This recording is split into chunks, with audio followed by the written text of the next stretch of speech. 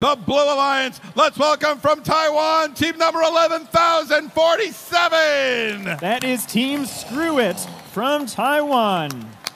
Red Alliance ready, Blue Alliance ready, time's on the board, and 3, 2, 1, go.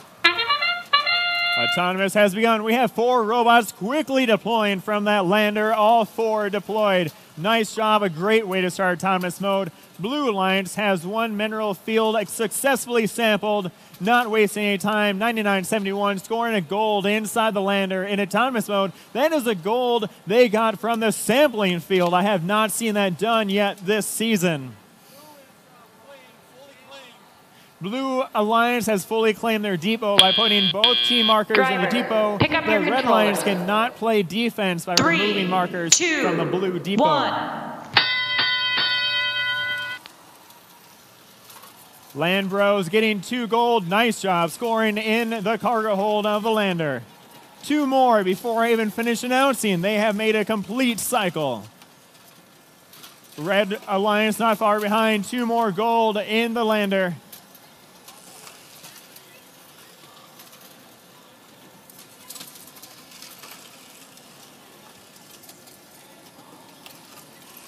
Tower, the Oxford Wildcats making a quick cycle time by not moving their chassis very far on the field. Wildcats, nice job, 2 more gold. That makes 6 gold for red on this side, 5 silver for blue.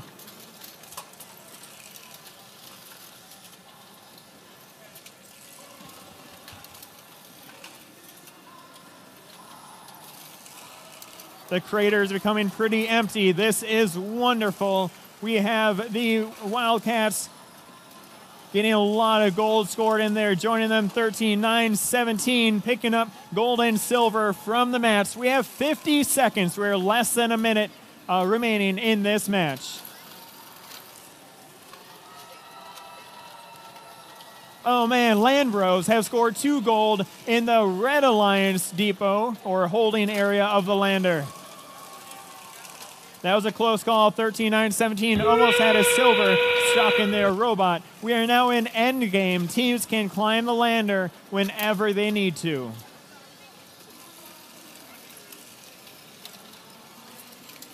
One crater is almost empty. Land Bros struggling to get to those silver and gold minerals inside their crater because there's so few remaining.